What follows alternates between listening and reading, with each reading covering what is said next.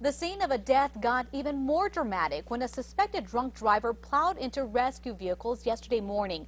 The body of a man had been found near Central and 114th Street around 2 yesterday morning. As sheriff's deputies tried to figure out what happened, they say a man named Thomas Montaño drove up and slammed into a rescue truck and an ambulance. One deputy had a minor injury. Montaño was arrested for aggravated DWI. As for the 59-year-old dead man, investigators say his death appears to be natural.